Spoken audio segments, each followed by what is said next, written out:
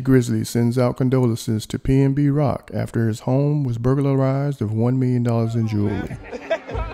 Come on, man. APs, Rollies, Plain Janes, Bust Dogs. He's been, hey, at least 60 and up, everybody in this. At least 60 up in this. I appreciate everybody reaching out, you know what I'm saying, checking on me. I'm good, my family good, thank God.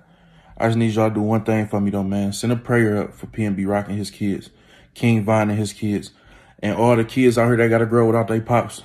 You feel me? And I had to go through that. I grew without my pops. Be sure to like, comment, and subscribe. Because he was, you feel me? And that ain't easy at all. So send the prayers, and we just gonna wish many blessings on them. Another thing I want to share with the artists out here, we got to watch what we speaking into existence, man. I know we looking at it like we just making music, it's art and all this, but these words is powerful, bro. And just like we can speak some good into existence, we can speak some bad into existence. You feel me? So we got to really be careful what we saying about ourselves when we make this music, man.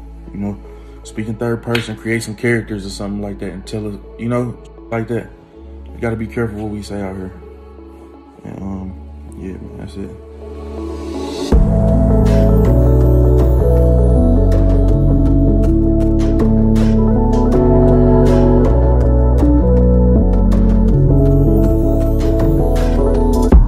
Thanks for tuning in to 9 Mag TV.